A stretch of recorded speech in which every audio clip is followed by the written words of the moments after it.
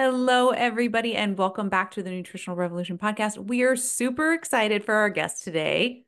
I'm personally pumped to pick his brain. We have Dr. Ian Dunican. He is a sleep and performance expert and currently working at the University of Western Australia. And we're going to pick his brain on all things sleep for performance because he knows a lot about sleep for an athlete, and he is an athlete himself. So thank you so much for joining us, Ian. No problem. You've actually told a lie straight away, Kyla. Uh-oh, you're not an athlete? Well, I don't know if I'm an athlete, but I actually don't work at That's the University of Western Australia. You don't? You No, did. I have an adjunct position there, which is like an adjunct position in Australia is like a privileged position. To say it's a privileged position, but I think it's a privileged position for them because my research goes through there, and they look like I work there, but they actually don't pay me Oh. any money. But Oh. all my research is funded through my own two businesses, Melius Consulting and Sleep for Performance. So I'm completely 100% independent. Oh, Or wow. as I like to say, I cannot be cancelled. That's great. That's great. You're So your own boss. all my research is self-funded through my business. Yeah. So yeah, I technically work. Wow. I'm the director and chief advisor of Melius Consulting and Sleep for Performance, and my Wow. research goes through University of Western Australia. So Oh, I don't cool. actually technically work there. In case I say something and then someone runs off to the university and goes, Yes. "That guy said blah blah blah." Yeah. So Okay. Okay. yeah.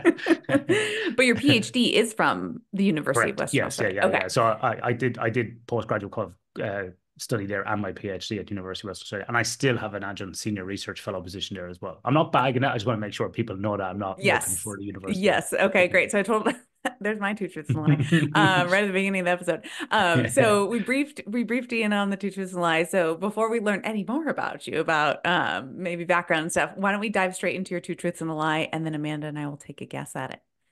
Two truths and a lie. Okay, so I wrote these down just to make sure that I didn't go off Yeah. piece on them. So, um, I was going to say the first truth, but it might be a lie. um, so I was I'm technically Chinese, probably you could say, because I was born in Hong Kong. Okay. Um, the second thing is when I was at high school, my English and history teacher said I should be an actor and I should have went to acting school. Okay. And then the last one is that I once ran for 28 hours continuously. Oh, okay. I feel like the Well, last one's true because there might be all lies. yeah, I hope no, that's gonna make it hard. I feel like the running one for 28 hours is true because you do some ultra running stuff, if I recall correctly from our research on you. Um, Yeah, I'm but is the 28 hours true? That's the question you might want to That ask is the yourself. question. People have pulled little twists on us where it's like 25 hours or 30 hours or Yeah. okay. I feel like you could be an actor. I can see it because you're just like fast with your delivery. Your brain fires. I feel like you could absorb that. I don't know if you were born in Hong Kong. I think that's the lie. What do you think, Amanda? Why? Well, Hong Kong was under British rule, and Irish and Britain had a lot of history. So technically, it could be born there. My dad might have been like a banker, and I was That's born in Hong Kong. Could have grew up back in Ireland. it's true. That could be true. But now I That don't could be know. I true. feel like, what do you think, I'm Amanda? going I that one's too like wild to not be true, I think. So Really? I'm Okay. gonna go with the ran for 28 hours, but maybe you actually ran for like 28 and a half, Mm, 28 okay. hours and 20 minutes or something. So I Or think that you did less. run for a really long time. Yeah. I feel like there's no doubt But you ran for a long time in some but of your I think the hours might be askew. fudge there. I can see the actor thing, Yeah. especially by a teacher. See that. Yeah. Mm. Okay. Well, don't tell us the answer. We're gonna reveal it maybe throughout the episode, but definitely, yeah. Definitely Tune you could in do next week. the yeah. What is it? What is it? The voiceover actors. I feel like you could even do So that. that's actually a joke in my house. So for years, I do voiceovers when shows come on or when they tail off at the end. So Oh my particularly in gosh. Ireland and England, we have this like the voiceovers for BBC, Channel 4 will tend to have somebody from Northern Ireland, Scotland, or Wales and do a kind of voiceover thing. So as the show is kind of petering out and the credits are rolling, a voice will come in and go, well, let's find out next week if Amanda and Carla get into same trouble this week. Tune in next Tuesday at 9 o'clock to find out what conundrum they're in. Up Oh my next goodness. is the news at 9 o'clock. Stay tuned. That's great. Can you do different accents too? Well, that's a kind of very mild Scottish, so I can do like a more of Hmm. a harsh Irish one then, which Oh my which gosh. is my own accent, which I try to fake. Yeah, that's so But funny. yeah, Oh my gosh. it's kind of a joke in our house. So I said to my wife that maybe next year I might just go and audition for voice acting to see what happens. Oh my, I feel like you Yeah, should. You're great. I my wife would say, "Don't encourage me." yeah. Oh my goodness. I was just on a bike ride last Saturday with one of our biking friends, and he was just spitting off all these different accents, and he was shockingly good. He did the Irish, he did the Scottish, he did Australian, and yeah, it was impressive. I'm gonna have to have him listen to this episode so he can hear your Yeah, hear. he might like to he might like my South African accent as well because I was in the South African military and I used to fight across Zimbabwe and Maputo and Mozambique and these other places. So it can be so good sometimes that my friend from South Africa from Joburg, he actually I fooled him once actually on the phone. No way. Yeah, I You could fooled be him. a Yeah, spy. You could be an undercover spy, I feel maybe that like. could be a truth. I should put all it is truth and lies. Yeah, there you Yeah. go. That's impressive. Oh Anyway, man. Okay. let's not get sidetracked on Yes, crap. Let's get into the episode. exactly. Let's talk about sleep. Okay, so why don't you take us back a little bit of ways and kind of share with us how you got excited to study sleep? Okay, I'll give you the kind of cliff notes Okay. because it is a bit of a weird story, and many people ask me how I got into sleep, and then they look at me with their eyes crossed and go, "What?"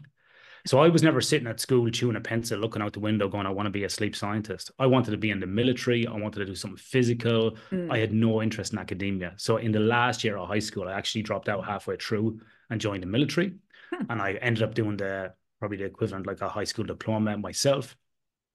Did 5 years in the military and then was like, okay, that's great physically, but wasn't cognitively challenged. Left there, um, did a course to become a fitness trainer, like a personal trainer, was working in a gym, met my wife, who's Australian. We moved to Australia 20 odd years ago. Wow. So when I came here, I went down the path of getting into health and safety in mining, oil and gas. Mm. And I worked for a mining company for 10 years. Wow. I kept jumping between health and safety and business improvement. So during that time, I did my undergraduate degree, and then I did a master's in business and a master's in engineering as well. And about probably 16 years ago, there was a problem in that business around managing fatigue Mm. between human resources, health and safety, and operations. Hmm. And so I was just brought in to problem solve for a half a day. Wow. That's all that happened. And then that led to a whole new project starting that became like, sort of for a few operations, then kind of the whole state of Western Australia, and then it became a global role, and from there, that's just really kind of how it happened. And I just coming more and more into sort of like what we call fatigue management and safety management systems in mining. And then I was getting lots of calls from performance people because if you look at the literature, it really sort of kicked off around 2010, 2011 for athletic research and sleep. And I was getting lots of calls from different groups, and because I had a background in endurance running and jiu-jitsu and played rugby as well growing up, so those things sort of complemented those skills. And then I decided it was time to go back and do a PhD. I did have a crack at a PhD previously, but it sort of fell over. It's very difficult to do when you're full-time working, and it gets kind of the lines are a bit grey.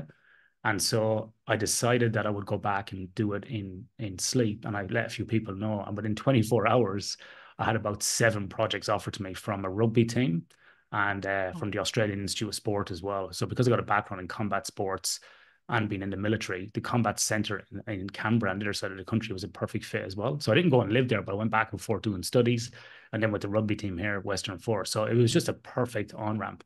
And Cool. I think I was like 37 at the time. Mhm. So having a mature age kind of PhD student, people were kind of rubbing their hands going, I'm going to get a lot of free work here, probably a lot of horsepower. So it benefited them and me as well. And then when I finished my PhD in 2017, I started up Amelia's Consulting and Sleep for Performance, and it's just kind of grown since then. Wow. So Amelia's Wow. Consulting is really focused on industry, Hmm. sleep for performance on athletes, but also it gives back a lot, sleep for performance. If you go to the site, there's the podcast. We've had seminars over the last 3 years. We write lots of blogs. We also work with PhD students. We also sponsor a lot of events, and we give back a lot to PhD students as well, prize money, travel grants. Great. We sponsor a lot of early career research sessions as well. So that's really key for for me to promote people coming through as well, because I got lots of good chances along the way. You know, I didn't come that classic kind of academic path. And so I want to try and promote people to come in different ways behind us to kind of keep adding to this body. But yeah, That's awesome. that's kind of the weird way I got into it. Yeah. Wow. That's really amazing. So the initial thing you said you sat in for half a day on a Yeah. fatigue. So in your current position, they were noticing the fatigue playing into performance or injury risk on the job, Well, or? it was mainly about compliance, like government Mm, regulation that came out. But if you think about, so here in Western Australia, it's probably the biggest hub in the world for, and if you look at some of my research, I've done work in this area, it's the biggest hub in the world for what we call fly in, fly out. So people will go away maybe for a week, work mm, for 12 hours each day. So like do 84 hours in a week. Then they will fly back to a city like Perth and they'll have a week off. So it's like a week on, week off. You see this wow. happening in Canada as well. It's not as much as popular in the US, a little bit Mm-hmm. in Canada for some projects, but not so much in the US itself. And Hmm. so maybe for projects getting developed, but in operations, not really. And so people go away for a week or 2 weeks and then come home, and then they live in this kind of cabin called a donger, which has like a bed, a slight small ensuite, and a TV. Um, and then yeah, they will just work really hard for that period of time and then come back. And typically they Wow. maybe do a week of days, a week of nights, and have 2 weeks off or a week off. There's all different kind of roster systems around that. So there's impact into Wow. productivity, there's impact to injuries, obviously there's health and wellness. If you don't have enough people, then it impacts your operational capacity or uptime. This is where my engineering stuff started coming in, looking at asset management. So, Mm, good sort of optimization of people and looking after them and keeping them in the business will also enable good productivity yeah. and less variation in productivity, and then also have a kick on or a knock on to the financial benefit because you're not having to pay overtime or bring in extra people and so on. So it's looking at it from a health and safety, a people, a productivity, and a financial aspect as well. That's awesome. Wow. So fascinating. So when you then kind of went into the athlete space, at that Yeah. time, were you already involved? You had mentioned rugby, Yeah. ultra running. Were you already kind of in that world at that So point? at that time I was probably deep into ultra running. I've been ultra Mm. running for a number of years. So probably the most probably the biggest race I've done is probably the one in the US, which you may have heard of, called as the Leadville 100, Oh, which is the yeah. one. Yeah, so I've done that twice.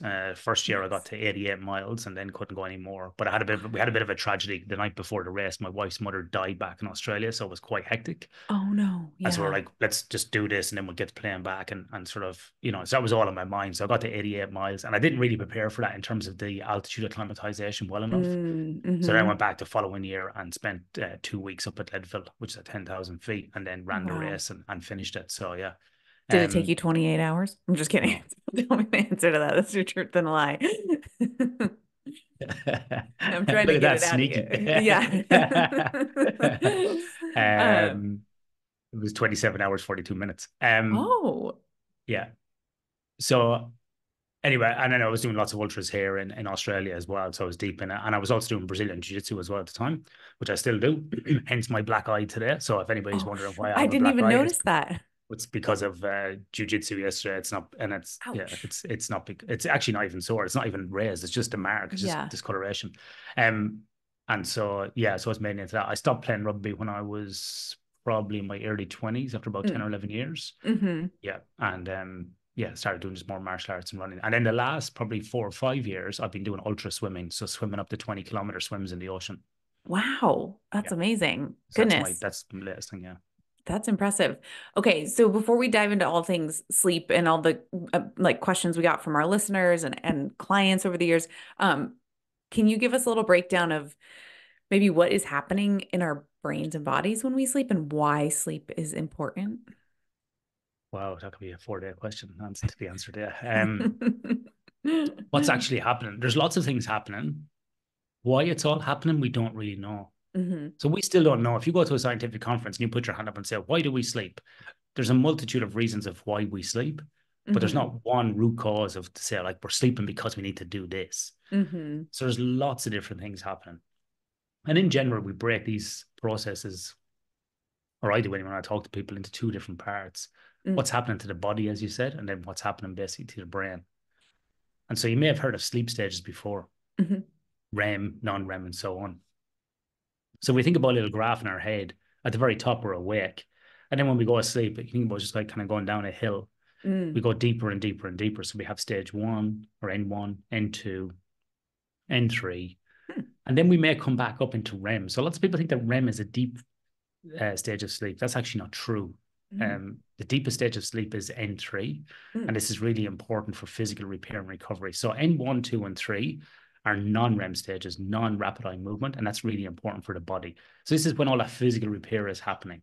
And so this typically happens in the first half of the sleep period. So for athletes, it's really important that, they get this.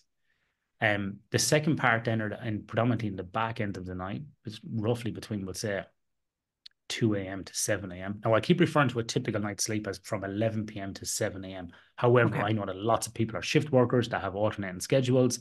There's a whole host of things, but I'll keep anchoring my answers to that, and we may go off on different variations from that for shift workers.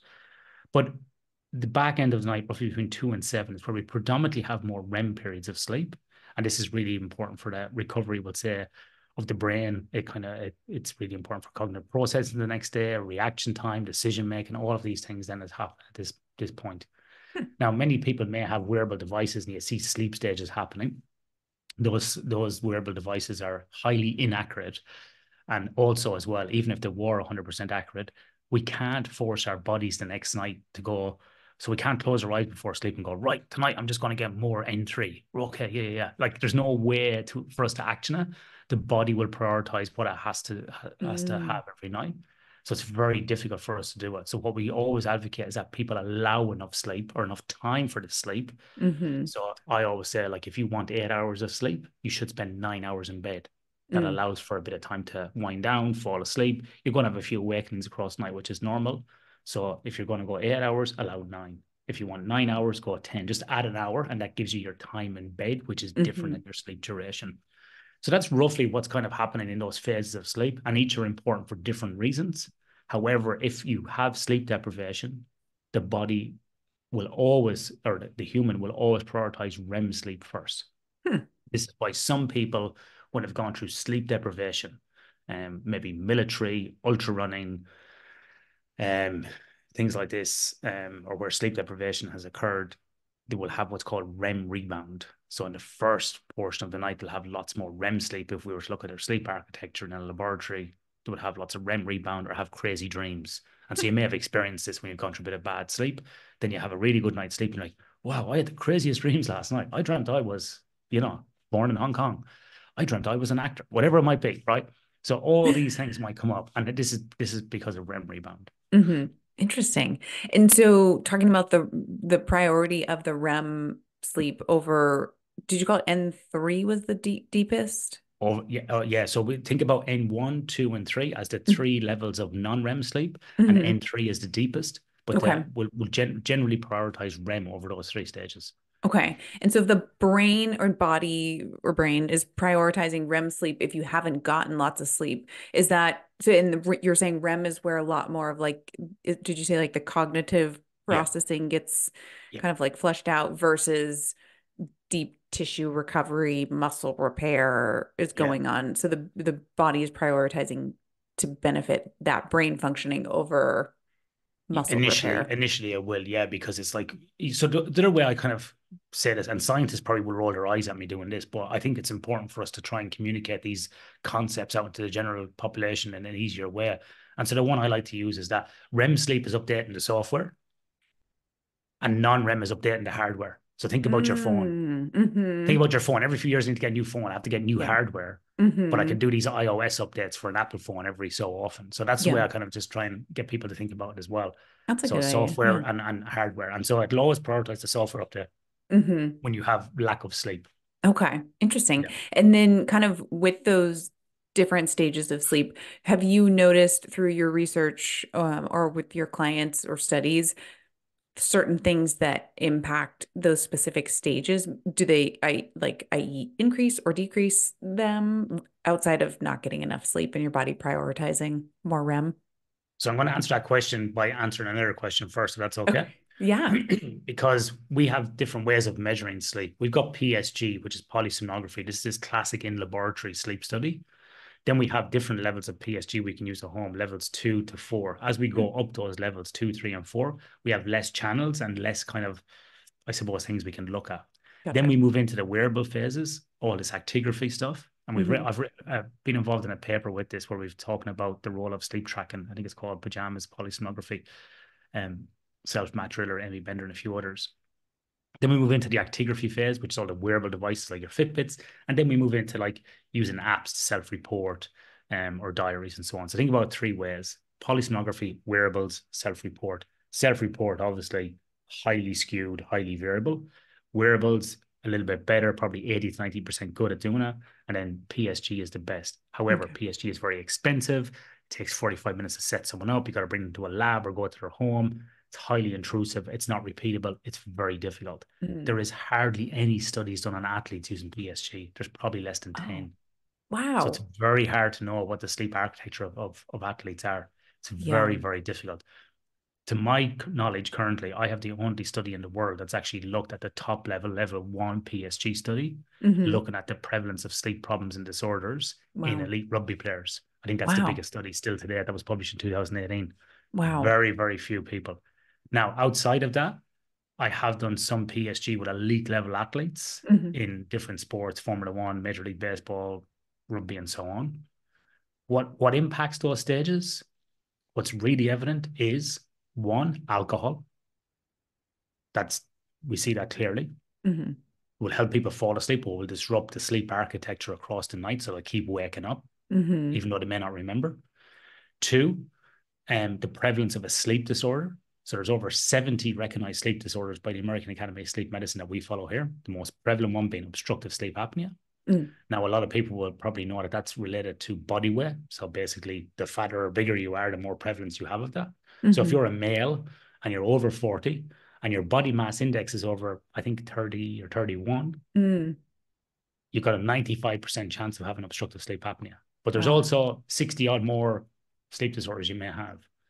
So what I've seen as well in athletes, independent of their body size, that sleep apnea still occurs. And particularly on their back, we call it positional or supine sleep apnea. So many athletes have a sleep disorder, even though they're fit and healthy. And on paper, they look like they're hitting all the metrics, body fat, strength, top of their game, making millions of dollars, but they still have a sleep disorder and they may not even know it. Yeah. Wow. But this is impacted as well. And the other one I've seen as well, more in recreational athletes, is this sometimes happens in combat sports. I think it actually happens a little bit in endurance running as well. I haven't partaken in it, is the use of marijuana.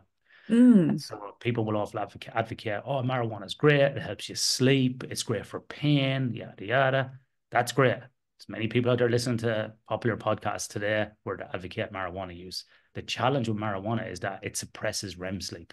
And so long-term marijuana smokers will then have REM rebound for months on end. Wow. So if you get a guy that's been smoking marijuana for 5 years plus, just recreationally or just for sleep, when they come off for 6 months, it'll be like they're tortured. They'll be like, my head is going to explode. These crazy dreams. I need to go back smoking weed. So I think drugs and alcohol is what we really see being impacted on sleep architecture, and then the prevalence of a sleep disorder, and then finally we would say what's called social jet lag, where there's variation in time to go to bed. And this is a big problem, not for athletes but for the general population alike, because we're so busy these days. Yeah. And I think if you have recreational athletes listening to this podcast, they would definitely attest to this. They're trying to work a full-time job. They may have kids. They're trying to get their training in. And so their bedtime is very variable and their wake time is very variable. The more variation you have in the time of sleep onset and the time at wake the next morning when you get up, the more chance you're going to have of disruption to your sleep. And so when we start looking at that, we call that social jet lag. So people may be going to bed one night at 9 o'clock at night, getting up the next morning at 5 to go maybe cycling. And then they go, right, well, the next night now I got to go to a function or an event. It's Friday night. They stay up to maybe midnight. And then they go to bed. But then they go, oh, it's Saturday morning. I need to get up and go for my run because I'm a triathlete. So they get up at 6. And then they try and get a nap during the day. And they're constantly just out of cycle. And they're not really prioritizing sleep. Yeah. And so we see this impact as well on sleep architecture of people. And then also on the, with the wearables, it's really pronounced because we can track them long term. And we can just see lots of variation. And this is a kind of a theme that will come out of today's conversation. To manage sleep is actually pretty simple, but it's pretty boring, right? So what we're looking for is variation. Yeah. want, it's the old, like that Jocko Willink has a military podcast and history stuff, and it's true. Discipline equals freedom, and it is so true that if we just get disciplined about a lot of these things, we will then have the ability to recover and do things. And this is why, for me, at the age of 45, people would say, how do I train jiu-jitsu? How do I train how do I like swim these 10, 20K swims? And I go, because my life is boring. I've cut out alcohol, and I go to bed nearly every night between 9 and half 9, and I get up between 5:30 and 6 every morning. So it's pretty routine no matter where I'm going and what I'm doing, because I need that stability and that bedrock to be able to perform upon that. But most people don't do that. They prioritize their training. If they're a triathlete, they want to like swim, run, bike, maybe do some weights, get a massage, put a TENS machine on, put some sort of moon boot on or some boot thing and then they're like, right, I've got everything done now, I'm going to go to bed. Well, it should be the other way around, because the base of the recovery pyramid is sleep. And I've said this on numerous podcasts and numerous things, is that if I charged you for sleep, you'd probably do it. But people want to externalize all the recovery by, I went and had massage, I went to a physiotherapist, I went to an osteopath, I went here, I went there. How about we just focus on routine first and sleep and see how much performance or increments we can get from that? Yeah. I mean, I 100% agree. Long-winded answer. Sorry. I love all of that. I remember one of the, do you follow SCAN, Sports Cardiovascular and Wellness Nutrition Academy out of the United States? They do annual conferences. And I remember one of the ones I went to, I can't remember who it was because it was like 10 years ago, but I remember there was a sleep speaker, and her first slide was like, if I told you in a pill I could give you like all these things, and she's like, would you take it? And everybody's like, yeah. And then the next slide was like, great, it's sleep. So I totally get that. I have a couple questions about those kind of 4 things you were talking about. So marijuana, you mentioned, do we know if this is purely smoking versus like a CBD cream, or do we know if it's CBD versus THC that's contributing to that? Yeah, that's a good question. So now, I'm not an expert in this area, but one of my colleagues at the University of Western Australia, Jennifer Walsh, has just ran some research, has just conducted research on this recently in the last few years and published, and she was on the podcast recently talking about this. So in general, and I might be getting this wrong, but which I usually do, in general, you got CBD, which you just alluded to, and THC being the psychoactive component. So CBD on its own is good in terms of medicinal wise. It'll help with muscle soreness, relaxation, and so on. The THC is a psychoactive part. There has been, Jennifer did some trials on looking at, I think it was a tablet where mainly was CBD, but it had a small trace of THC in it, but it wasn't enough to make people have psychoactive sort of hallucinations or activity, whatever you want to call it. And that was proven to show that it would help people with clinical insomnia. Now, to get diagnosed as clinical insomnia, it takes about 3 months. Wow. I think the problem is, Kyla, is that people are hearing CBD and THC and are using them interchangeably.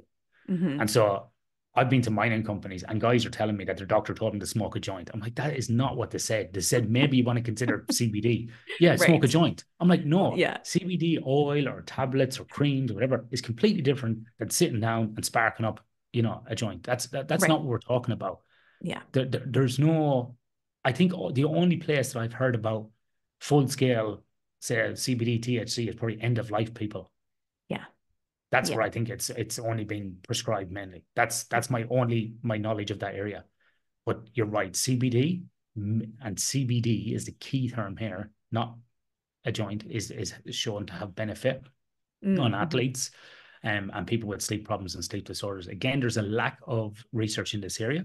Some of the research around CBD and athletes is self-reported. So when I spoke about PSG, actigraphy, and self-report, you're getting studies coming out going, 9 out of 10 athletes, said they slept better. It's like when you sit down at night and you're watching, TV and a commercial comes on and it's like some lady swaying her hair around for Vidal Sassoon. And down the bottom it says 9 out of 10. The studies have shown that, Vidal Sassoon helps your hair be stronger, longer, shinier, and better. And then you read the fine print. 9 out of 10 women said that Vidal Sassoon was the best. It's a self-reported study, Yeah. And this is where we need to look a bit deeper behind some of the research that comes out and the spin that comes out in magazines and popular culture as well. Because if it's just self-reported, then we have to start asking ourselves, and I don't want to go on a crusade here on scientific research, but then we have to ask ourselves, were the people incentivized, were they paid, who funded it, yada, yada, which is always a complex thing, So, we've seen a lot over the last few years. So, we just need to be mindful of that as well when we look at these studies.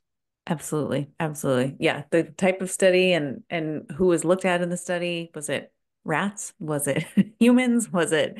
Yeah. I think all of that's Yeah. really important And that's something that's really key. You just pointed on that, hit on that on the head as well. We hear lots of people talking on human performance physiology podcasts about what might happen, but they're predominantly quoting or referencing rodent studies. Yeah. And these are great for laboratory things, and we think this may be happening. But until we start doing studies in the field, and 80 to 90% of my research is actually in that kind of actigraphy and self-report phase. So not in the lab. What's happening out there? Can we get this like ecologically validated data out there? What's happening with shift workers being away for 2 or 3 months? Right. Can we measure those in the field? Can we look at athletes long term and see what's happening? That's really what I'm interested in, not the lab-based studies. Lab-based studies are good and important, but the more real-life data we can collect, the better it's going to be. Yeah, yeah, definitely. Yeah, and that's always so hard, right? Because there's so many variables with the real life. So yeah. And sorry, just on that, Kyla, as well, a lot of people will say as well, like, and this is why I advocate now for younger people when they say, should I study sleep? I go, no, go and do engineering, because in engineering, you've got a system, you've got inputs, you have a process, and generally the outputs will be the same, and you can tweak them slightly with different variables. As you know, biology, things like diet, nutrition, sleep, performance, you got humans, its inputs are the same. Some crazy process happens and the outputs are all over the place. It's like drawing lines with a crayon. It's like a kid on the wall. Sometimes when you graph our data from, like, what is going on? That is like a kid just drew lines everywhere on an Excel sheet. And this is what happens. Humans do not always behave the same. So whilst I'll talk about general stuff today, there may be tweaks for individuals. Not everybody's going to behave the same. Right. Yeah. Yeah, definitely. Yeah. And in all the studies too, there's always, I mean, for the most part, there's usually some outliers going on there, even on, in our human population as well. Yeah. So. And that's why it's important to leave those in, I think. So a lot of statisticians would say, take out those outliers. I'm like, no, let's leave them in, because that's how people behave. And there'll be lots of variation based upon age as well, gender, body weight, ethnicity, cultural backgrounds, all different things. Yeah, absolutely. Absolutely. So, okay. So we covered the THC, marijuana, CBD situation. The fourth one you mentioned was, remind me, it was sleep apnea. You said sleep the sleep disorders. apnea. So I said alcohol and drugs. Social jet lag. Oh, yes, social jet lag. Okay. So my question there was, is there a certain range that you recommend not changing your sleep window, like outside of, meaning, if you normally, say you go to bed at 9 one night, 11 another night, should you try and keep it within 15 minutes of like the 9 p.m. window, or an hour? Do you have a suggestion? So I'm going to be like a politician here again, Kyla. I'm going to answer the question I wish I was asked, not the question I was asked. But I will come back to your question on that about the social jet lag, because it's important before we answer that one to understand chronotypes. So chrono meaning time, and time types. Now, classically, these are broken into three groupings. Larks, those like to get up early and go to bed early. Intermediates, kind of in the middle, as it says, these are our classic kind of go to bed at 11, get up at 7. And then we got the owls, like to go to bed really late and get up late. Typically, we see this change over age as well. You'd see very young kids getting up, like, 3 or 4 year olds getting up very early in the morning, going to bed early. The owls will be more like the teenagers. They want to stay up later and then get up later. And so it's important to know that there's different types of chronotypes in society, and not everybody is the same. So people will have kind of over the last few years think that, like, if you get up early, it's good. So getting up at 5 o'clock in the morning is not good for everybody. Right. There's so many different variables to take into account. What we want is consistency and routine, like you were alluding to. So depending on the variation of the sleep onset time. So I give an example later on, if someone goes to bed at 9 o'clock, then another night at 12 o'clock, then another night at, 10:30, whatever it might be. That's a kind of a 3-hour skew. Yeah. So the first thing I would look to do is probably knock out about 50% of that. So I might go from someone who's falling asleep between 9 and 12, instead of going, you have to go to bed at 9 o'clock every night. They're not going to do it. I'll say, right, Kyla, what I want to do is give you a range, and I'm going to bring you down into a range. I want you to go to bed between 9:30 and 11 every night for the next 7 nights. And then I would look and see what that is. And then I would look to bring it down further again and keep titrating it. But that's going to be a conversation with you as well, because you might say, look, on Tuesday night, I actually go to this like sewing club, and we do sewing till 10 o'clock. On Wednesday night, I have book club. And on Thursday night, I'm actually a Muay Thai kickboxer, and I don't go to bed till this. So I'm like, right. So the variation is all this. So maybe your window of opportunity is going to be up to an hour or even 90 minutes. But what I want you to do is fall within that range. Amanda might be like, you know what? I train at lunchtime every day. I do, body attack at a local gym, and I don't need to stay up, and I got no kids, and my life's great, and I can just play PlayStation. So mine's about behavior. So I might say to Amanda, I want you to go to bed every night between 9 and half 9. And so her lifestyle might be able to do that. But what we're looking for is consistency within that range. We want to keep titrating and bringing it down. And the same then with the time at wake the next morning. We've had this thing over the last 3 to 5 years, particularly driven from podcasts, is like, get up early, crush the day. While they're sleeping, I'm working. Well, guess what? While they're sleeping, they're recovering, and you're out wrecking yourself. And so we need to be mindful of what we're actually training for and what we're trying to do. The classic one is, and I've had this being said to me, and I've said it for years as well, it's absolutely idiotic. Someone who trains to be a boxer, and typically boxers compete at nighttime. Why are you getting up at 4 o'clock in the morning to go running? And a guy said to me, because I saw it on Rocky. Rocky is a fictional movie, right? By a guy who was never a professional boxer. And this is what's happening. Podcasts, YouTube clips, advertisements for different clothing brands are getting people to do these stupid behaviors, and people are doing it. Yeah. So if I'm a shift worker and I'm working the night shift, getting up at 4 or 5 o'clock in the morning to go cycling is probably not the best thing for me, when my body really needs to be in these periods of REM sleep between 2 and 7. And if my chronotype is an out chronotype and I didn't go to bed till midnight, I've only got about 4 or 5 hours sleep. So guess what? I'm behind straight away. So this is where I have to look at all these variables together. And sometimes when we sit down with people, they kind of go, oh, this is actually really simple. Yes, it is. Because people get skewed by trying to do things that they think is the right thing. Yeah. It's not everybody has to get up early. So I don't care about the time you go to bed. What I care about is the variation. Kyla, if you were an out chronotype and you didn't go to bed till 2 o'clock every morning, I wouldn't care. Yeah. But then I want to see that you're sleeping in maybe till 9:30 or 10 the next morning. So consistency is what I'm looking for. Consistency. Yeah. So we talked about consistency. What about suggested duration? Because I think everybody's heard the 8-hour recommendation. Yeah. I've seen 10, 12 hours for some of the professional athletes clocking that much, just from an observational perspective. Is that necessary? So my dad said to me when I was younger, when I would come in and say, oh, Dad, Johnny down the road is going to America for a month and Johnny's going to Disneyland. He would say to me, Ian, believe less of what you hear and more of what you see. So I would be wary of a lot of these reports that are coming out on the internet as well about people sleeping 10, 11, 12 hours every day. If I had an athlete sleeping 10 to 11 hours every single day, I would think there was something wrong. Yeah.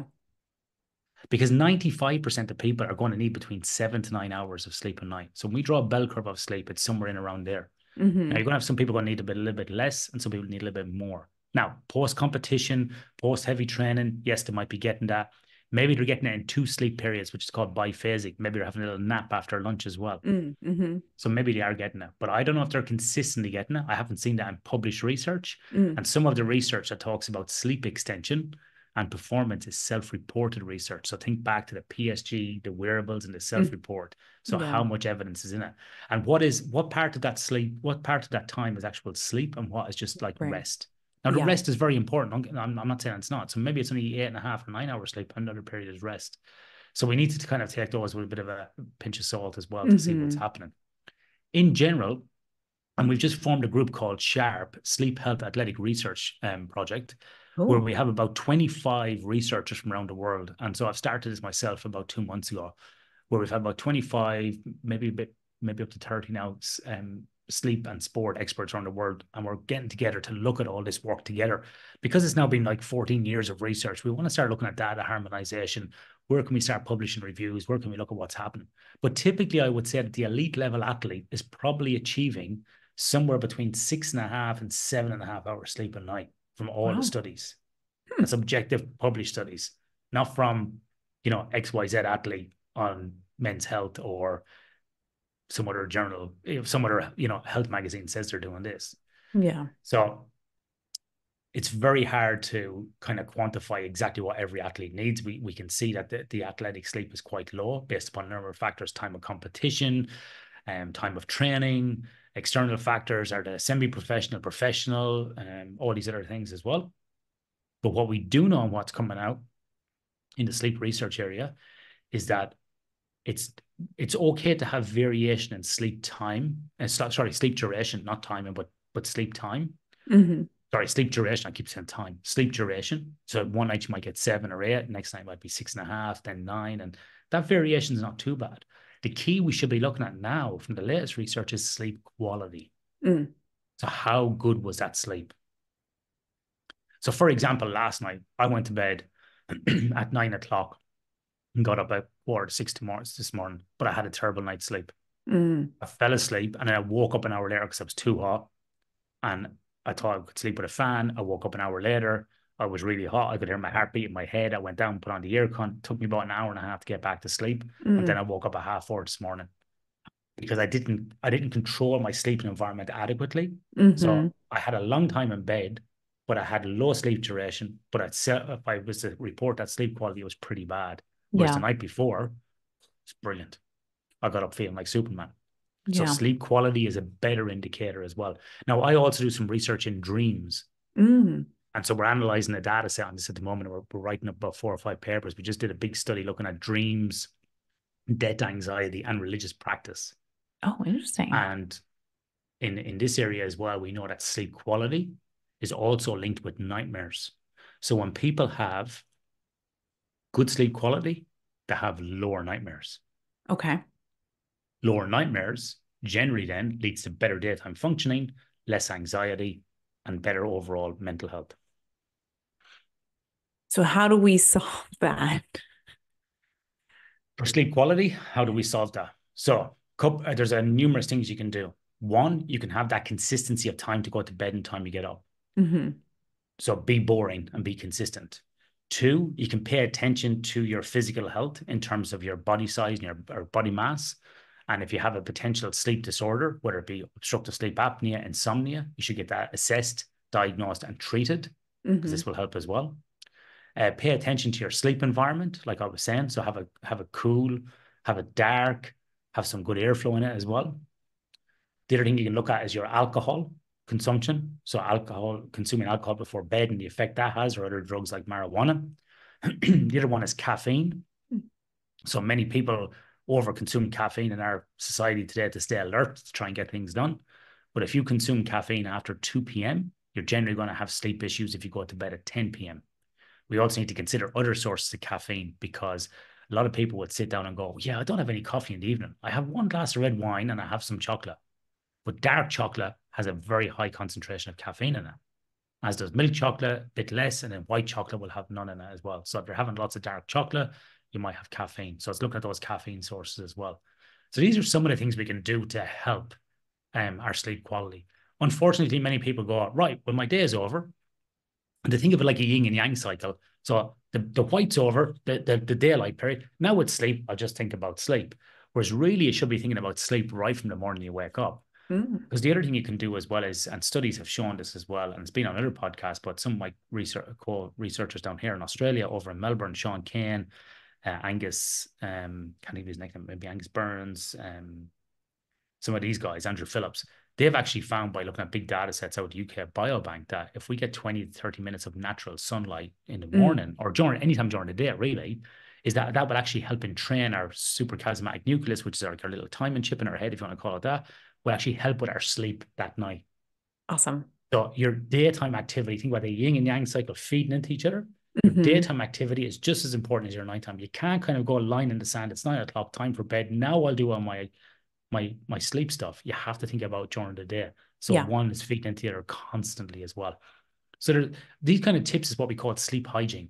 So like I was talking about, the environment, the caffeine, alcohol, drug use, nutrition, solving your sleep disorders, having a routine. All of these things are really important to basically help with sleep quality over time.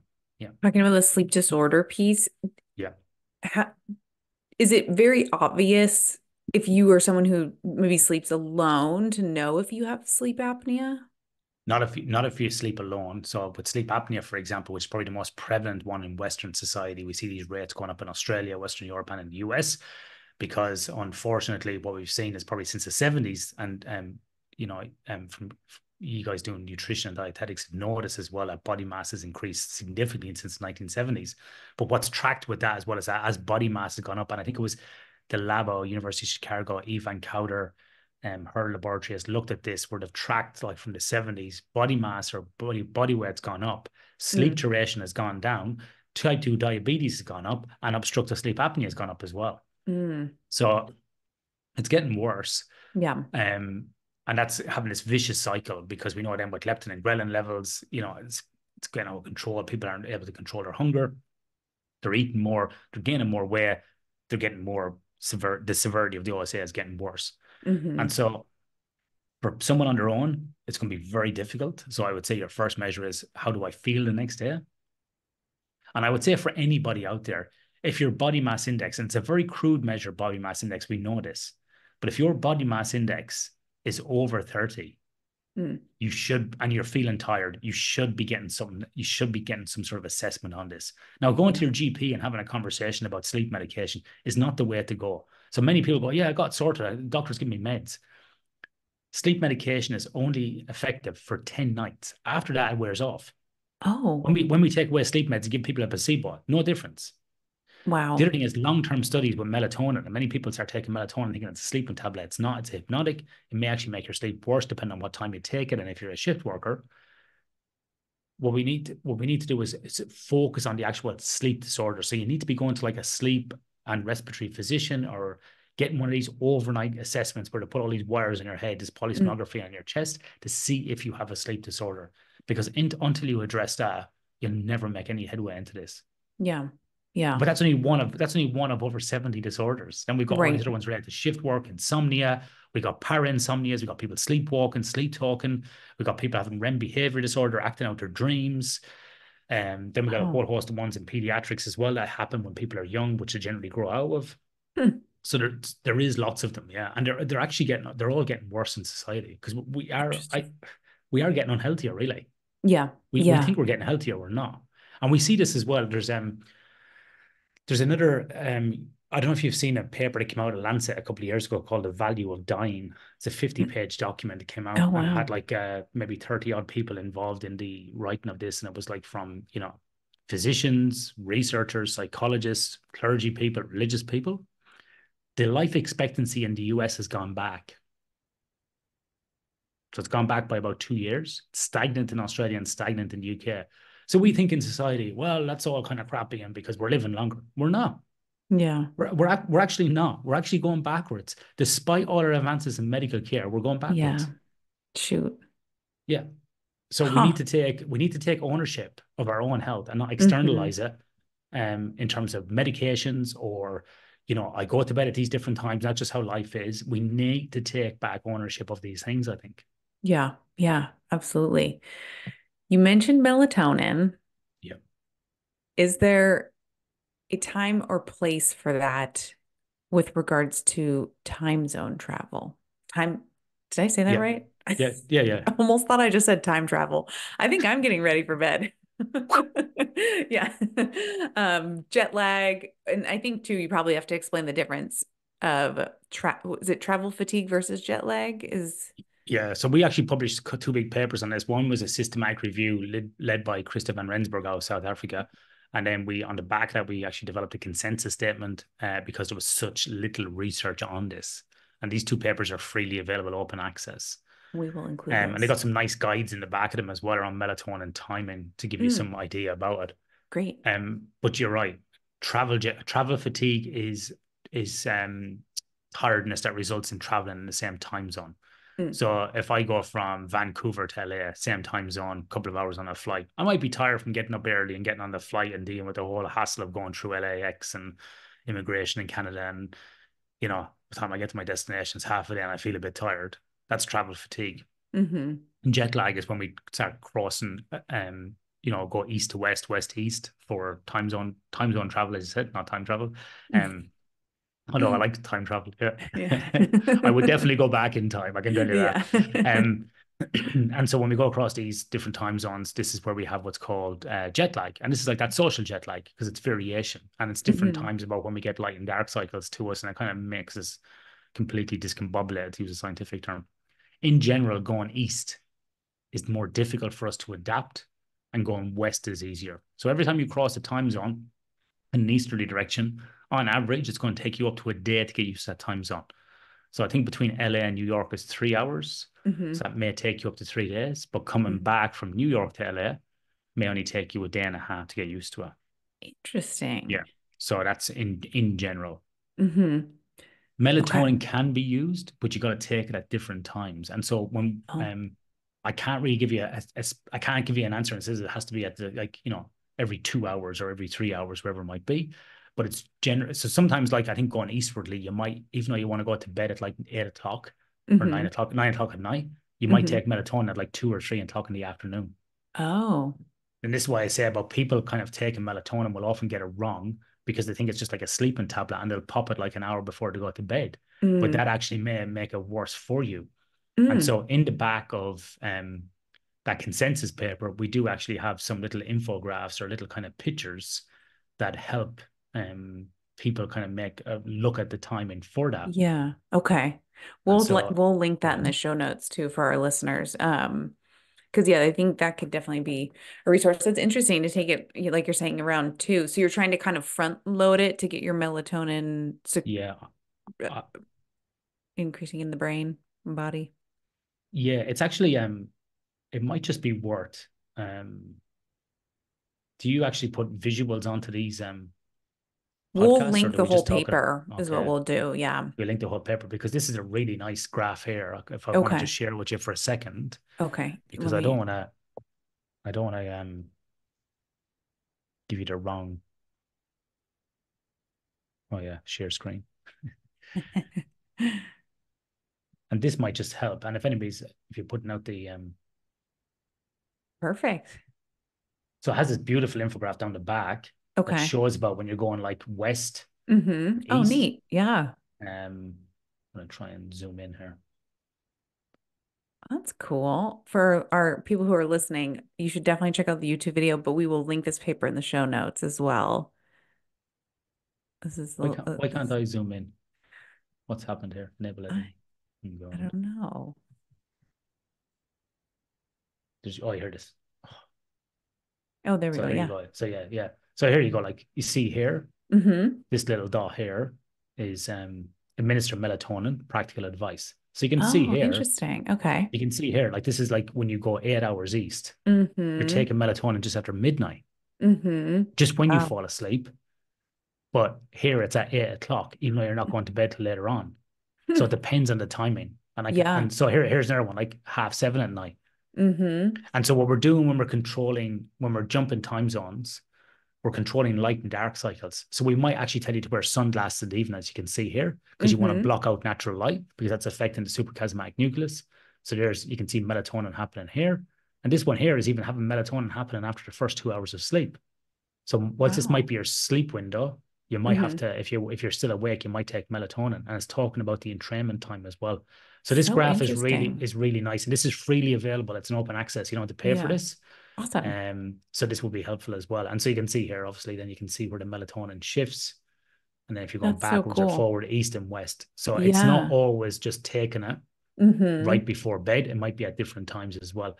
The other thing Yeah. to bear in mind as well, that for some people with other circadian rhythm disorders, such as shift work disorder or insomnia, the Mm-hmm. timing of that melatonin might be very different depending on the other factors as well. And Right. so Yeah. the other thing is melatonin in America, you can get it across the counter in 3, 5, or 10 milligrams. Mm. Here in Australia, it's prescription. Oh, okay. That's So it interesting. Yeah. depends on the country, yeah. So Mm-hmm. a lot of us when we go to the States or Canada, they're like, get into the pharmacy and buy all the melatonin. So yeah, it's yeah, so we tend to do that. That's But funny. also as well, when it comes in supplementation form, we're not sure what's in it when we buy it Right. across the counter. So for anybody who may be subject to drug testing, I would Mm-hmm. always recommend that you get it prescribed in case you basically get done for any other sort of Yeah. illegal substances that might be getting made with that product. Yeah. Yes. Yeah. That's a great point. That's a great point. So, We have a couple of like questions that came from our listeners, and one of them, I'll kind of start firing some of these off since we've already been chatting for an hour. I know you said you give us an extra 30 minutes of your time, so I appreciate that. So we'll try and get to some of these. Um, is there such a thing as too much sleep?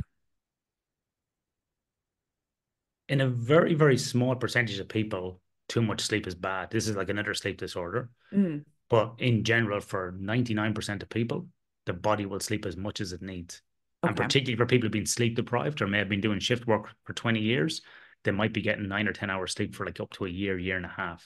Wow. Yeah. So a very small percentage of population will have problems with sleeping too much, Mm-hmm. maybe Hmm. less than 1%. Okay. Yeah. That's very interesting. And if we are getting enough adequate sleep, what would one note in terms of how they might feel the next day? Yeah. So what's a good marker? So you wake up actually feeling refreshed. I wake up and go, oh, that was actually a good night's sleep. Now you're not going to jump out of bed, bouncing around every single morning, but maybe within 20 minutes, half an hour of, you get up, you shower, you brush your teeth, you have a coffee, you go, oh, I actually feel pretty good today. Mm-hmm. The biggest marker will be, are you having daytime sleepiness? So if you're Mm-hmm. sitting in a meeting, are you dozing off? Mm-hmm. Independent of the content of it. When you're stopped at a traffic light, are you dozing off? Yeah. In the afternoon between 1 and 3, are you reaching for lots of sugary snacks? Are Mm-hmm. you looking for a stimulation because you're about to fall asleep? Mm-hmm. That's what I'd be kind of looking at is how's my daytime function? Mm-hmm. That's Yeah. probably the easiest thing to look at. Yeah. Okay. And then you kind of mentioned this, how sleep requirements potentially change from particularly maybe somebody in their 30s versus their 60s. Is there a big change there? Yeah, massive change. Yeah. So people will go through those different state. Spoke about chronotypes like the larks, the owls, and so on. We generally see that teenagers obviously go more towards the owls, then people in their 20s will fall into kind of one of those categories. Mm-hmm. But then as people get over 40, we see tendency back more towards larks, Mm. getting up earlier and earlier. Mm-hmm. And this can be influenced as well by local customs and so on. So, for example, here in Perth in Western Australia, we don't have daylight savings. It's a very early morning city. If I Mm. go to the beach at 6 o'clock in the morning swimming, there could be 200 people on there swimming up and down this 1K stretch. So, Wow. like, yeah, it's like we often joke. It's like a Friday night at the beach at 6 o'clock some mornings. You'll see people swimming, people stand up paddling, boarding, people in like little kayak things, people running, people cycling. The coffee Wow. shop might have like over 100 people in it. It's like, what is going on here? But 12 Wow. o'clock in the afternoon, or 2 o'clock in the afternoon, it's like a ghost town, right? So it will depend culturally on where you are. Yeah. Um. So um. What was the question again? How sleep changes from your 30s to your 60s. Yeah, I went off that tangent there. Yeah, because I was thinking about sometimes you go to that beach even at 5 o'clock in the morning. There's Mm. lots of older people in there, paddling around because it gets bright so early. Mm. But in general, people will revert more back towards lark chronotype, so they'll get up earlier, and Mm-hmm. then into their 60s and 70s, they'll be super early. This is why you see sort of Nana and Papa having a little Nana nap in the afternoon, as they say, after lunch because they've woken up so early. Yeah. And you'll see often older people in their 70s and 80s going to bed at like 7 or 8 o'clock at night. So you will Mm-hmm. see that gradual shift back. So very early, very late into one of these chronotypes and then back early as you go into your older age. Now, the challenge is with that, though, for both male and female, particularly over 40, you will start having more fragmentation of sleep. You Mm. will start having more awakenings. You may have more discomfort as well through body pains, aches, injuries, and so on. And then for females, getting into the menopause will cause a Mm. lot of sleep problems in those Yeah. different phases of the menopause as well. And so we have someone in our business that specializes in that, Dr. Claire Ladyman, Awesome. and she specialized in sort of pregnancy, fertility, and menopause. That her PhD was in that area. Cool. But we see a lot of problems in that area. So women sort of generally between 45 to 55 having these challenges, but men as well, lots of frequent Yeah. awakenings as well. Awesome. Wow, that's really interesting. Yeah. You mentioned napping, so that's also one of our questions. Can you nap too long? Yes. So you can nap. So to talk about this, you need to think about three things behind this as well. You got monophasic, one sleep period. You go to bed at 11, get up at 7. You got Mm. biphasic. You might sleep for 6 hours overnight and you have a nap in the afternoon. Classically, like in Latin-based countries like Spain, that having the Mm. siesta. That's like a Hmm. biphasic culture. And then you might have polyphasic, which is people say like that Churchill and Einstein did this, you know, they would sleep maybe between 3 and 6 o'clock in the morning and have lots of little naps across the day. That's all good and well if you can get those naps, because everything is going to add up to somewhere between 7 to 9 hours. Miss one of those naps and you're completely out of cycle. So when you nap, it's really important to recognize that napping will reduce what we call sleep pressure. So the longer we're awake during the day, the higher the sleep pressure is, or the homeostatic drive for sleep. And so the only way to reduce that is actual sleep. So when we have a little nap, we reduce that. So if you want to have a nap during the day just to get yourself refreshed, you should keep that to 20 to 30 minutes maximum. If you go longer than that, you're getting into deeper stages of sleep, and then you're going to impact your sleep at nighttime. So I come across lots of people that go, oh yeah, I only sleep like 4 or 5 hours a night. Then you see they're having like a 2-hour nap during the day. You're actually getting 7 hours of sleep in a 24-hour period. Yeah. You've got nothing wrong with your sleep. You've got no problem sleeping. You just have a biphasic approach to your sleep.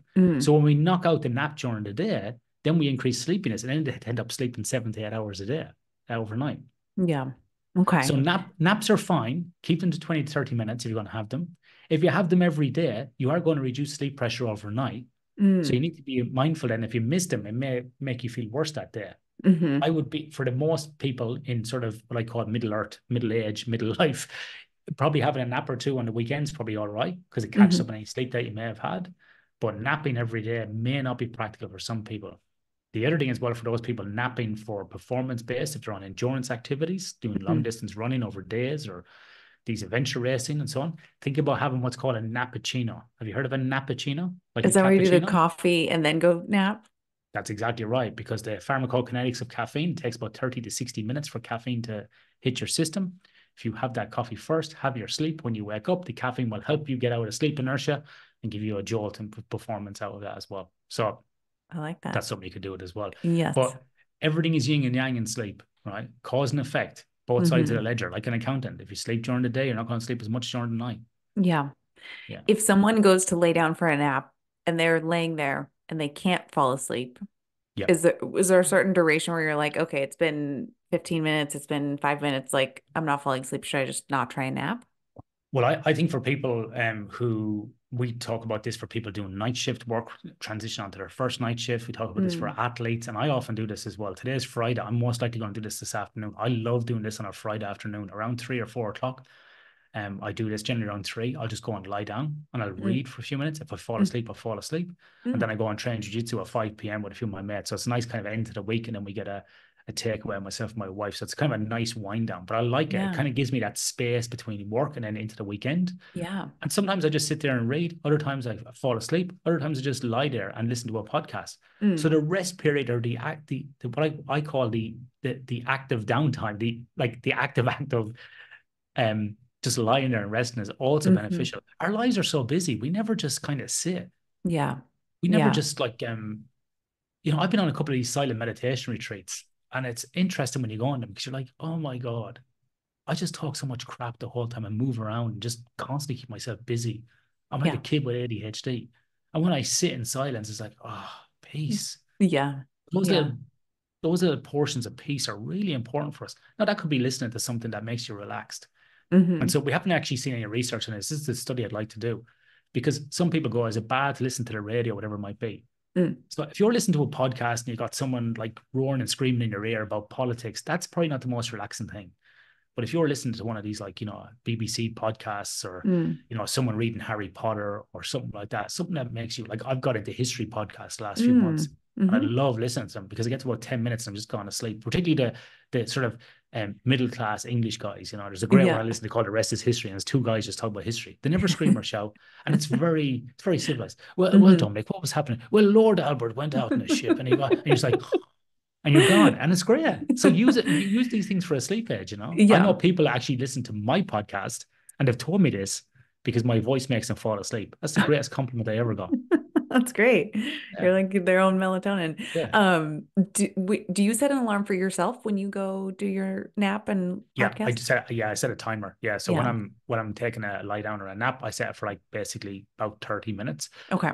I also know as well, this is another thing that people should look at, is your time to fall asleep, right?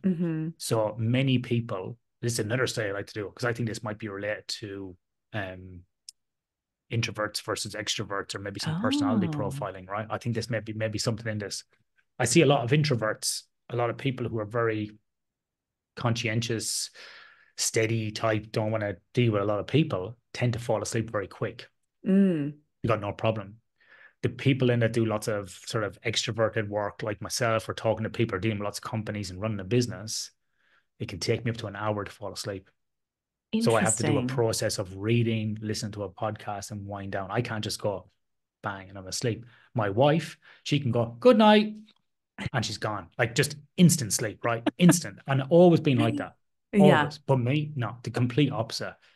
And so I think there might be something in this world. So understanding your time to fall asleep. So for me, my clock or timer will be 30 to 40 minutes because I know it's going to take me a good 10 to 20 minutes to wind down. And then Mm. I'll typically only get about 15 minutes of sleep and then I'll jolt back up anyway. So I generally wake up about 2 minutes before that timer goes off. Yeah. Interesting.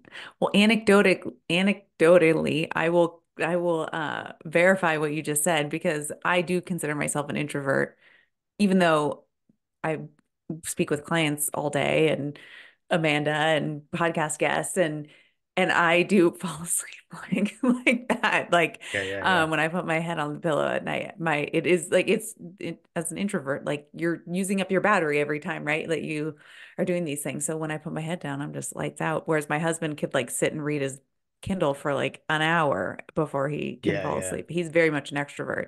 Um, so yeah, I think that's I'm an extrovert introvert. I don't mind uh, doing extrovert things, yeah, but I need them to be left alone for a period of time because yeah, if I keep doing stuff over and over again, I just burn out and I'm just like yeah, I can't deal with it. Then I do need these periods of retreat. yep. Particularly the weekend is my retreat space because I do so much of this during the week and dealing with people across the Hmm. world and different things that when it comes to the weekend, I just want to be left alone. Yeah. That's I'd why I like love to swimming. yeah, yes, yeah, I No, totally nobody can that is talk to it's very you. meditative too with the Yeah, breathing. yeah. If you do that today, I'd love to. I'm so curious about what you find. Okay, so definitely want to be mindful of your time here since I know we're cruising on this, but tools tools to improve sleep outside of melatonin, blue light blocking glasses. I know that study mentioned like just straight up sunglasses. Are these it's like just standard sunglasses just as good as blue light blocking glasses or do blue light blocking glasses work? So this is an interesting thing because people may have heard about the impact of electronic devices on sleep. Mm, Um, this is not conclusive, despite what you'll read on things on the internet. So interesting. we're actually myself and a guy called Russell Foster from Oxford, Mm, um, Michael Gradazar, who used to be at Flinders, and a few others are undertaking a meta-analysis. And a meta-analysis is like the top level of research you can do. yes. Basically, we're pooling all the research that's ever been conducted on electronic devices and its impact on sleep. And we're taking all the data from those studies and we're looking at them combined. So it's like Mm, taking all the data from different things and putting them into a big statistical package and looking at them and going, right, really what's happening here? yeah. I can tell you, I've been involved in two studies, one in the lab and one in the field. Mm, No impact of electronic devices on sleep, performance, interesting. in cognitive or physical. Yeah. But you Wow. see, the media will latch on to these things. And we need to think about what's clinically relevant, Hmm. what's statistically significant. Right. The classic example I'll use here is that when we talk about sleep latency, most people should be falling asleep between 10 and 30 minutes. That's kind of the clinical normative ranges. Hmm. If Amanda goes to bed and she falls asleep in 29 minutes, and you go to bed, Kyle, and you fall asleep in 11 minutes, if my maths is correct, we've got a difference there of about 18 minutes, right, between the both of you. Are you both in the clinical norms? Yeah, because you said 10 to 30. Yeah. Yeah. Now, if I take those data points every single night and I put them down, well, someone just came up to my window. It's the guy reading the water meter. He frightened me because the water meter is right there. I was like, what is he? It's the gas man. The gas meter's here. Yeah. Yeah. Anyway, and I look at that data every night, for maybe a month. So I've got 30 data points in you both, 11 and 29.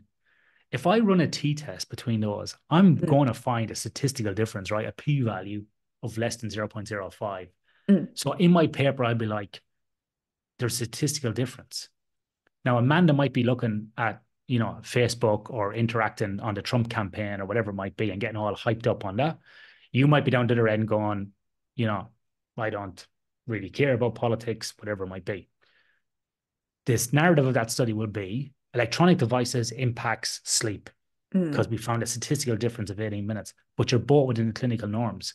But however, you both might go to sleep. Amanda might get 8 hours of sleep, but you might wake up 20 minutes across the night, Kyla, and then get 6 hours of sleep. So what's it really impacting? Is it impacting your time to fall asleep, your overall sleep, your sleep quality, your next day performance? So again, coming back to what I was saying earlier on, we need to be careful how we navigate and read these studies. Yeah. And unfortunately, in today's world, there's lots of clickbait, as we know. And so lots of people, this is a hook to get people to read articles and so on. And so there's actually no conclusive position on electronic devices and activity before sleep. Interesting. Which leads me into your comment or your question. Lots of people go, well, I have these blue light blocking glasses. But see, what may be affecting people more so is not the electronic devices. It might be the type of activity. Again, I made a joke there about Amanda, maybe he's on the Trump campaign, but maybe she likes that. Maybe she loves all this stuff and it's great and so on. But that might be making you very, very agitated, Kyla, if you read the same thing.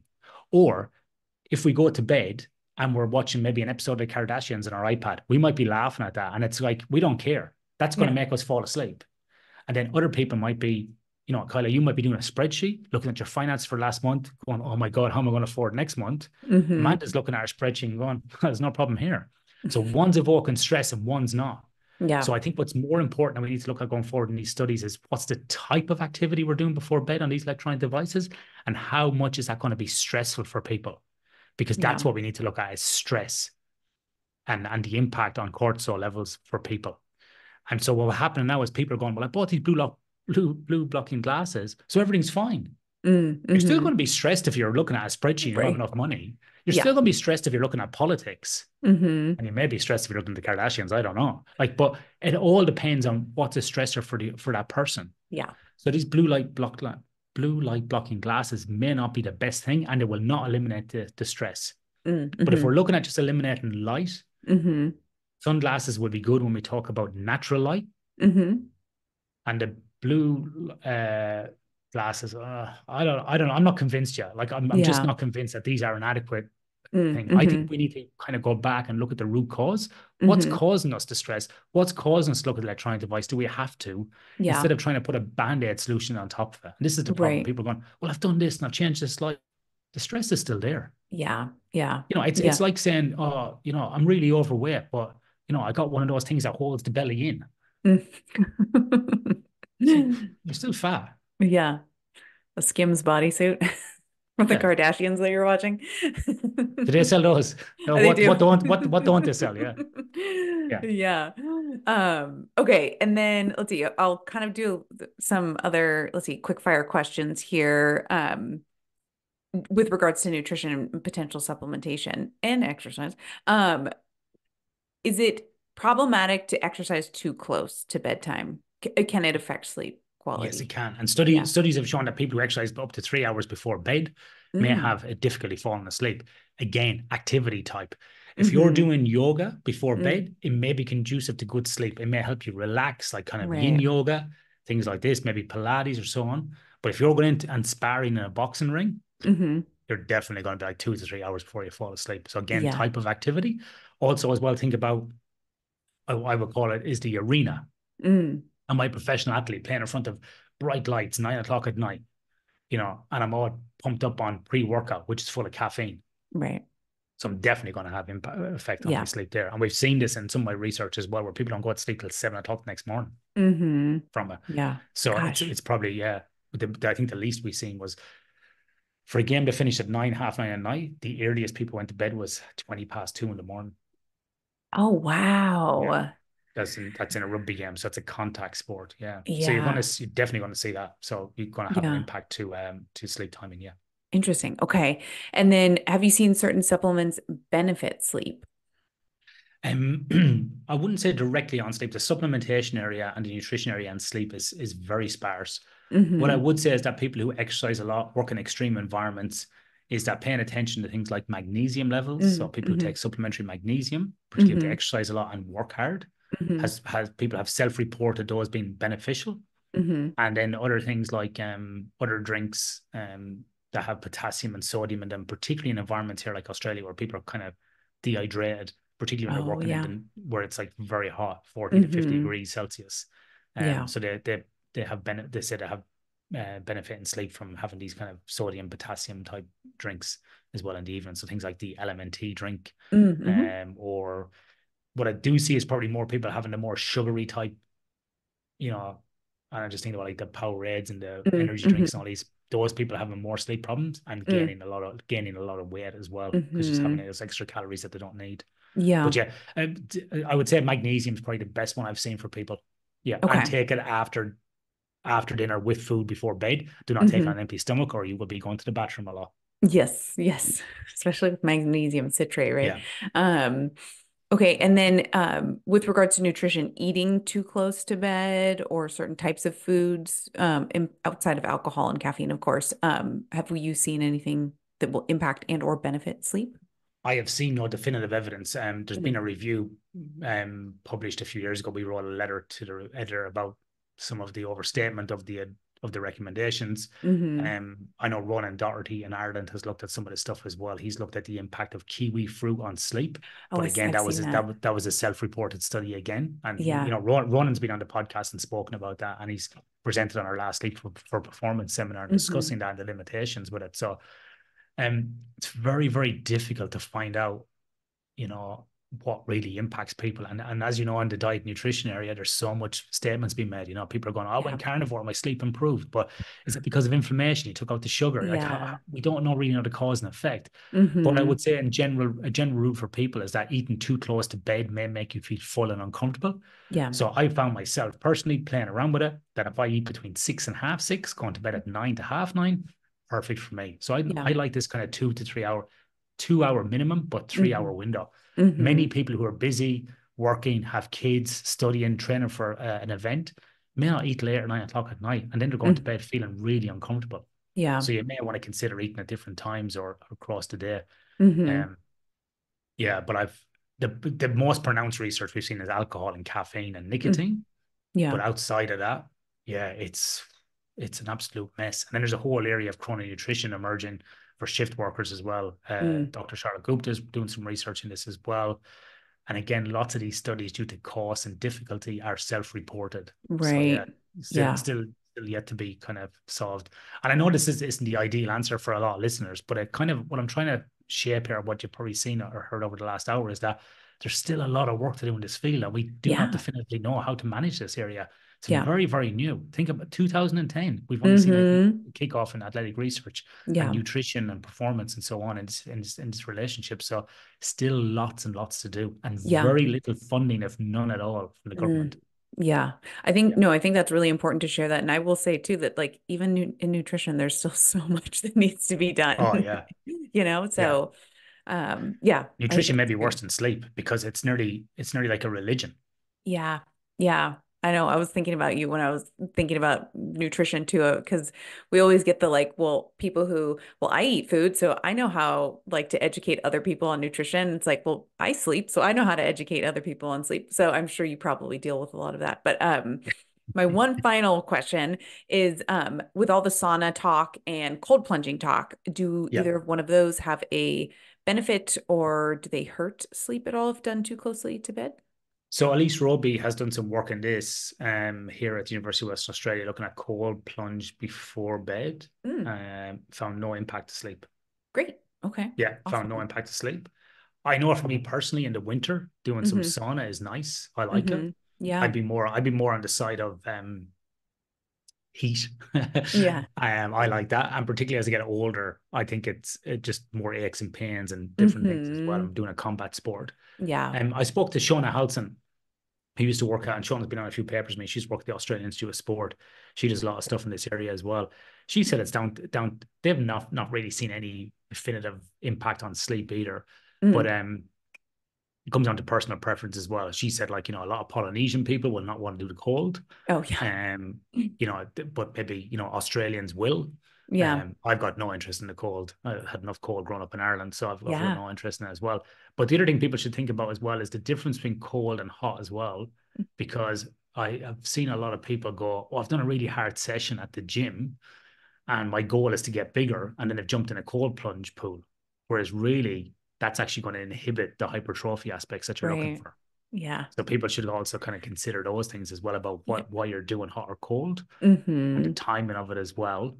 But in general, for most people, we have not seen, to my knowledge, unless something else come up recently, Mm-hmm. any impact to sleep Okay. for those people. Awesome. Yeah. All right. What I would say though, independent of sauna and cold, I've probably seen more people have problems with sleep based upon environmental temperatures. So people Mm-hmm. working in very hot environments and then not Yeah. having a good sleep environment. So that's where I probably see some fragmentation in sleep Yeah. for heat. Yeah. That makes sense. All right, I'll circle it quickly back to your two truths and a lie. So you said that you were born in Hong Kong. Your history teacher in high school said you should be an actor, and then you once ran for 28 hours. I thought your lie was the born in Hong Kong. Amanda said the run. Which one was it? Born in Hong Kong was a lie. Oh my God. So you did run for 28 hours. Yeah. Good for you. It's interesting because I do know a lot of Irish people who were born in Hong Kong. Oh, interesting. That Yeah. is interesting. Because it was part of it only handed back, I think, in 99. And so Mm-hmm. lots of sort of middle upper class Irish people that would have had dads in finance or account. So I stole that from somebody else that I heard. Yeah. There you So go. yeah. So That's it's awesome. always interesting. And your high school teacher did see the actor qualities in you, it Yeah, sounds he like. said he said to me like that I should I should go and be an actor. And I actually went to the theater in my hometown, and I was going to be in a play, but then it got cancelled. And because I was playing rugby, had a part I was playing lots of like rugby for different teams, had a part-time Wow. job, and I was involved in the scouts as well. I just didn't have enough time to go back for another play. Yeah. And yeah, and so I've never been. But interesting enough, I've done a fair bit of media here in Australia, doing the podcast and all that. So there's probably little tentacles into that acting thing. Yeah. And I've been involved in making a couple of TV shows, Cool. documentaries behind the scenes. So you know, there's touches on it. And actual fact, after seeing it, I'm glad I wasn't an actor, because shooting something for 14 hours that makes a 5-minute clip would Mm, drive me insane. It's a waste of time. Like, yeah. just like, Wow. we've done that 50 million times. We don't need to do it again. Let's move on. Like, so I can Yeah. imagine in a TV show acting, doing the same thing. I'd be just like, you know what? I'm not doing this anymore. Yeah. I Oh would lose it. gosh. I would have no patience. Yeah. Yeah, I get that. All right. Well, I want to be mindful of your time because we're already past the hour and a half. Where can people find you, follow you, listen to your podcast, all that stuff? Yeah, so there's two places you can find me. One is Melius Consulting, Hmm. and that's .com.au. That's if Okay. you kind of want to engage with us from an industry perspective, you want us to Hmm. work with your company and so on. So we do work across the world doing different things. Amazing. And then the other part then where most people probably go to is sleepforperformance.com.au. And on Sleep for Performance, you can find more about me. You can find the podcast, which I think is 140 episodes. Wow. There's maybe 50 blogs or more. We've had seminars over the last 3 years, Amazing. and there's about 16 speakers in each seminar. So there's about 50 odd talks there or more. Wow. Um, because we had some guest speakers in as well. So probably over 50 talks there that you can listen to from different scientists. Amazing. Stuff on TV, videos, all that. There's loads of stuff there. So just go and peruse that. It's all free, and feel free to share it with your friends and network. So I'm also cool. more active on LinkedIn. Mm. I don't really post on Facebook or Twitter, and then I do a little bit on Instagram as well. But probably mainly LinkedIn, Okay. LinkedIn and Instagram. Yeah, yeah. Perfect. Well, we will link all of that in the show notes for the listeners to check that out. Website, podcasts, LinkedIn, all of that. And thank you again so much for your time. This was amazing. No I learned a problem. ton. Excellent. All right. Thanks for having me on. Thank you.